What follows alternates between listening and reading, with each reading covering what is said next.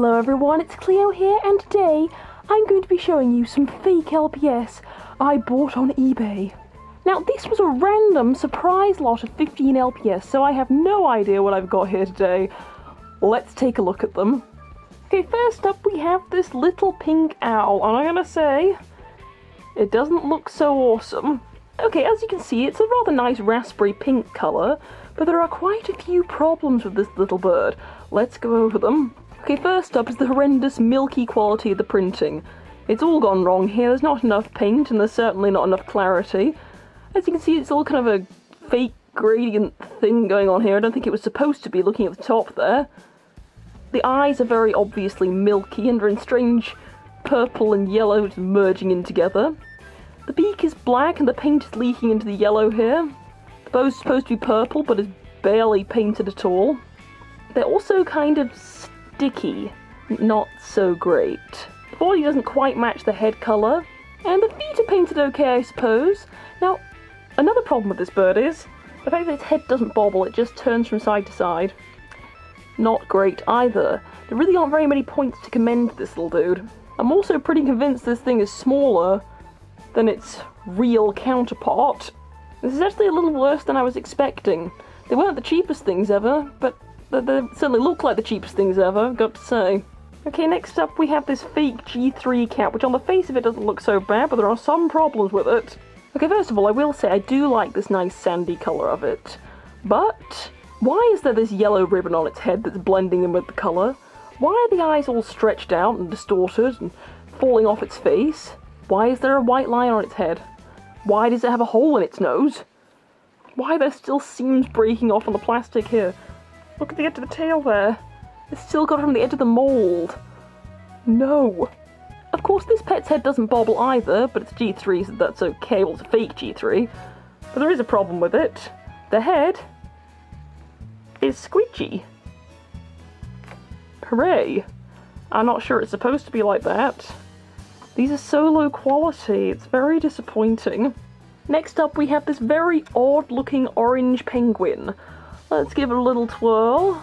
Okay, I don't have anything good to say about this, I don't think. I'm gonna say, I really don't like the colour. Why should a penguin be bright orange? It doesn't go with the aesthetic at all, in my opinion. And it's got this very bright yellow. The beak is painted dark orange, but that's kind of bleeding out into the yellow here. The eyes are printed off-centre and seem to be looking in different directions. They look almightily strange. The poor thing's head is not squishy, but is actually dented in there, which doesn't look great either. Its head, once again, doesn't bobble. It just kind of turns side to side and up and down a bit. I'm not sure it's supposed to do the up and down thing, but it's doing it anyway. And the colour of the body and the head don't match properly. Yep, that's not looking awesome either. I don't know why its head is all squished and looks like it's been partially melted. Okay, next up we have a much better one, which is this cute little crouching kitten. Okay, in the case of this one, it's a much more appealing, very bright white colour, and the mould does seem to be an exact replica of the real one.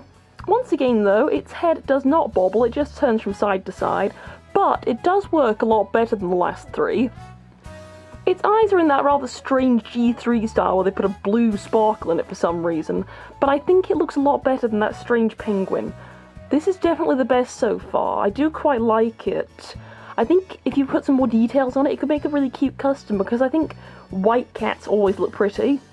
Unfortunately, once again though, its head does squish in. Like that. Yeah, not so great.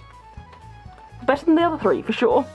Okay, with this next one we have a lilac horse, and we've gone from much better to much worse. Okay, firstly I will say, I do quite like the colour.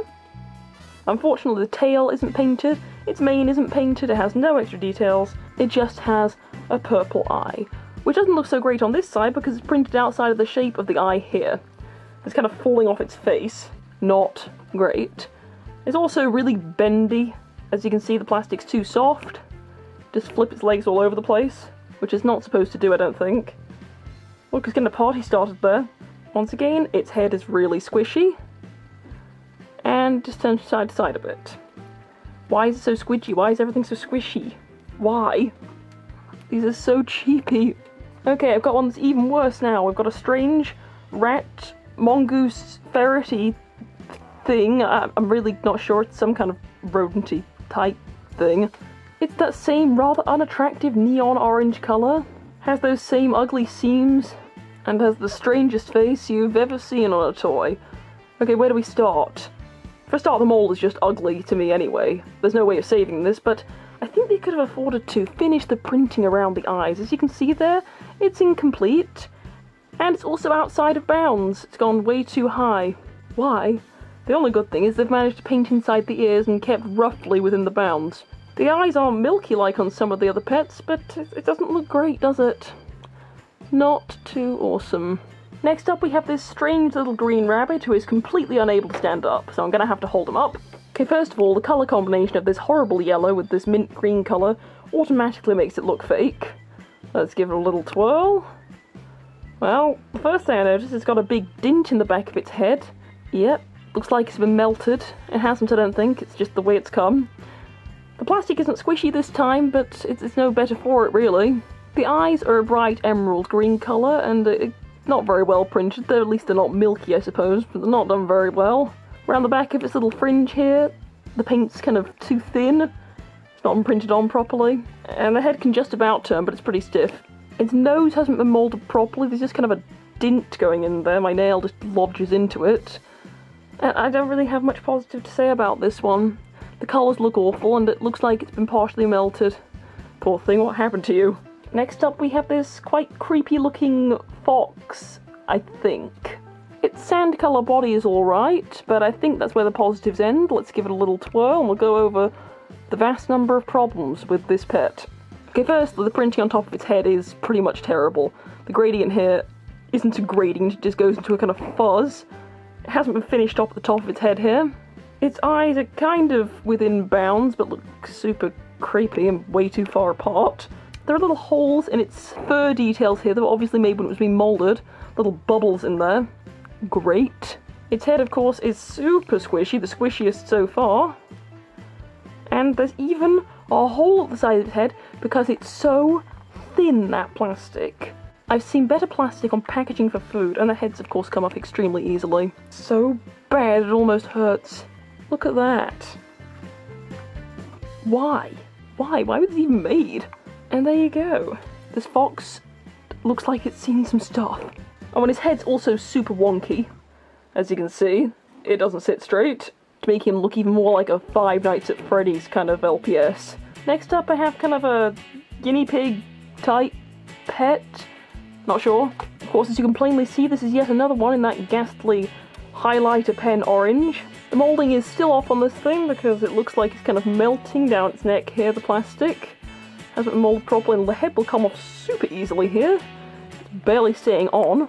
Its eyes are printed slightly outside of bounds because it's been stretched for some reason. I think it's supposed to be a little more round without that bit going on there. This one's looking a little better than the other eye, but not too awesome. And of course the plastic once again is so squidgy you can turn it round like that. Oh yes. Next up we have this poor little corgi. What have they done to you? Okay, I will say I think the mould is quite cute and the colour is quite nice, that kind of wet sand colour. And I think the positives end there. Okay, first of all, this gradient looks really bad because it's thinner here than it is elsewhere. It's off to the side slightly. His nose is off centre. This eye is clearly a lot bigger than this one and is printed off to the side once again. This one is overlapping with the gradient paint here when it's really not supposed to. There's no bobble in this pet's head, it just stiffly turns. It's a little less squishy than the other heads, but you can still squish it. This one looks particularly ridiculous just because of how big that eye is compared to that one, and just how far off centre it is. Look at this poor thing. You know, it could have been quite cute if they'd done it well, but it's not. And also this bright pink is too bright. Next up we have this little white bear, who I'm sad to say at this point is one of the very best ones. She's quite a nice bright white colour. Her eyes are reasonably cleanly printed. Of course there's a weird pink shine in them because that's the G3 style, unfortunately. But her nose is printed in the right place without any dints or bubbles. Her eyes are pretty much within bounds. I think this one might be a little high, but it's not terribly noticeable. The little hearts in its ears are printed sharply and cleanly and are in the right places. It's a little bit misty around here with the pink, but I can get over that. Once again, it's looking an awful lot better, and the colour scheme is a lot better because it's tying in with the pink of its nose and the pink over here. Unfortunately, it's got a little bit frilly around here, but it's not so noticeable as other flaws on the other pets. Of course, the head once again just turns from side to side, but that's okay, it is based on a G3 mould. Its head is squishy. Yeah, but you know, if you didn't squish it like that, you wouldn't really know the difference, so that's actually reasonably cute. That one's okay. Next up we have this little beaver, and we're back to being really bad again. He won't even sit up. There we go, okay, I've just about got him to do that. Okay, once again, I quite like the colour, and the positives end just about there. Okay, first of all, he has a very strange yellow nose, which is printed off to one side, and is painted on too thinly. His teeth have been painted, sort of, kind of. I mean, they're printed off to the side, but at least they tried. The printing around this eye here is really weird. Why are there randomly coloured flowers around here? Why is it so milky? Why green, blue and pink around its eye? This eye also goes a little bit milky around the edges here. There are random unfinished painted yellow stars here. And then on top of the head it gets even worse. Supposed to be painting in the fringe here, but it's completely missed the mark. And then we have stripes that are outside the line here, coming off the fringe onto here, ending in a straight ribbon-like line. Even though this didn't make it to the ends of the fringe there, it looks absolutely terrible. Why? Needless to say, his head doesn't bobble either, but we'll give him the squish test. He's a little less squishy, but you can still do that pretty easily. Wow, that looks really bad, that one. Once again, it looks like he's seen some stuff. Okay, next up we have this mint green cat. It is also not looking great. Okay, I quite like its little pose, and I think the colour sort of suits a cat, but that once again is where the positives end for me. Okay, first and foremost, it has a hole instead of a nose. Once again, a bubble must have been made in the plastic mould, and they just left it there, so it's left a little hole. What kind of nose job did she have? I think she needs a refund. I think she needs to sue. Her eyes are okay, I suppose. I mean, they're not milky, this is a little bit outside of bounds there. They'll do compared to the other ones. Unfortunately, the plastic hasn't been moulded flatly, so this foot just kind of sits off the ground there. It's a wonder she can balance. I think it's only because her tail touches the ground. There's a dirty mark on the end of her tail here, and I'm not going to think too hard about what that might be. And her head is looking kind of melty, for want of a better word, round the back here. Yep, not looking great. And her head, of course, like all of them, well, pretty much all of them, squidges in. It's a little less squishy than some of them, but still pretty bad. At least her head doesn't come off so easily. That's something. Next up we have this white elephant, nothing to do with the gift exchange. Like our previous two white ones, this is actually a slightly better one. The moulding looks a little better than the others. The eyes, although not perfect, are pretty much within bounds. They're looking okay. The fringe printing is more or less where it should be. It's a little off-centre, but not too noticeably. Its head moves quite nicely. And let's give it the squish test. It does squidge in, but a lot less easily, so it's a lot better than the other ones. There's just a bit of a problem because once again around the bottom of the neck here we're getting kind of melty. Let's see if it comes off easily. Okay, it will come off. Not as easily as some of them though, it's not actually falling off. I quite like the colours, it's just the simple white with the purple and pink, so it's a better one than usual. This one is actually kind of cute in its own way. Okay, last but not least, we have this sheepdog who has more issues than a popular magazine. Okay, I will say, the first thing about it, I do like their attempt at a colour scheme. And that's about it. See, it won't even stand up. Okay, first of all, the printing on the end of its fur here is so milky and messy that it's gone all the way onto its nose here. Or at least what would be its nose if they printed it in the nose area. Look at it, it's falling onto its mouth. Look, that's where its nose should be, right here where all that white is. But instead it's falling onto its mouth there. Great. I don't know if you can tell the difference on camera here, but the white of its eye is completely falling out of bounds and falling down its face. It should be moved up all the way there, but it's all the way down here instead, leaving this part weirdly empty. The face printing's gone milky over here. It's just looking okay on this ear. They've tried to paint the flower pink, but it's completely fallen outside of bounds over here. The yellow is falling onto the petals, which should be in the centre, and they haven't painted on the right bits here. Its head looks oddly shrunken when you compare it to the legitimate LPS version, and it's also hanging off too much to the front, bending over. As you can see, it doesn't sit straight. Its head moves kind of stiffly, and we're going to give it that infamous squish test. Oh, it's really squishy. Well, because it's already bending in. It looks like its face is kind of squished in here, as you can see. That doesn't look right, does it? It looks like it's flopping over itself and its head looks way too flat. These fakes are so bad. It's rather funny. So here are the strange little things all together. Yep, that's a motley crew for you. So what do you think to these fake LPS? Do you think they were better than I said they were? Were they even worse than I said they were?